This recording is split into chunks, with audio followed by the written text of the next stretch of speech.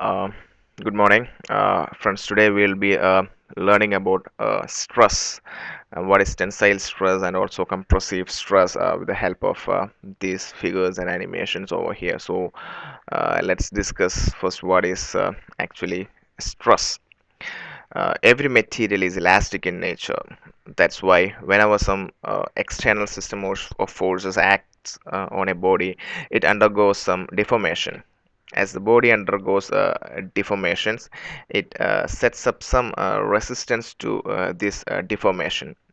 This particular resistance per unit area of deformation happening is known as the stress, or mathematically we can say that stress may be defined as force per unit area. So the formula is P is equal to P by A. That is, a small p is intensity of stress, and the capital P is a lot of force acting on the body, and A is the cross-sectional area of the particular body.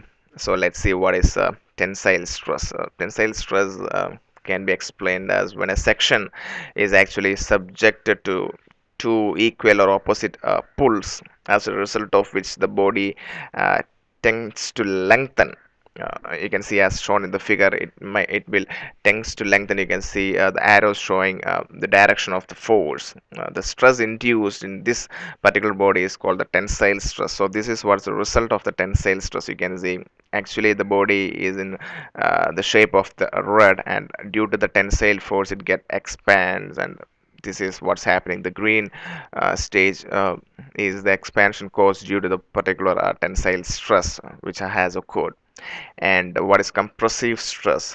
When a section is subjected to two or uh, two equal or opposite pushes, you can see the arrow, it is pushing inside, as a result of which the body tends to shorten, or its length will reduce, as shown here. You can see this is a result of a compressive stress, because this is the whole length of the body including this green and the red, and we are giving two opposite pushes towards the center. So a compression is happening to the particular material, so its length shortens, and finally we obtain a bar of this stage with a less length. So this stress induced in this body is called as the compressive stress. So I think you got an idea about compressive stress, tensile stress, and also what is actually stress, the meaning of stress.